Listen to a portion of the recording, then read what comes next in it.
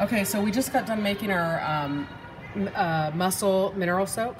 And look, we're just like a little bit short, so I didn't do heaping enough scoops. So don't be afraid to top this off. Let's not give the customer this product where it's too short. You know, they're gonna feel like, hey, you shorted me like 2 baths. And that's really the way they're gonna be thinking. They're gonna be thinking, oh, I didn't get a full product.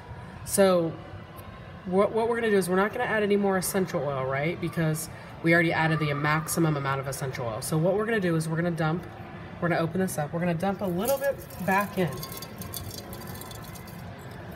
And then we're gonna get our scoop and we're gonna add a little bit more mineral soap to this. I would say a 1/4 cup. We're gonna add that in the base. We're gonna mix it up. We wanna make sure that the customer feels like they got enough product. And now we're gonna fill it back. They're gonna be happy, they got a full product.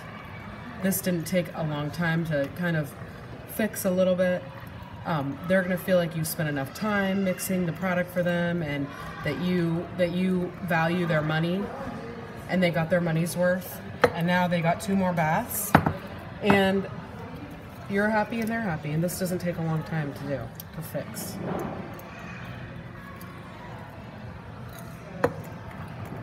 And that was gonna be just enough to make it full, right?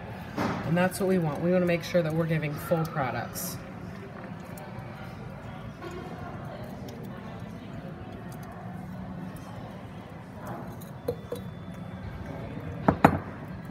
All right, we're gonna fill this right up, and this is good enough. Actually, it's better than good enough, right? Because we filled it up, and now they're gonna be happy that they got a full product, and we're happy also.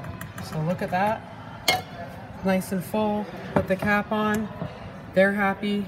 This looks fantastic. It's all the way full. This is a nice blended Dead Sea salt mineral soak and a mussel soak.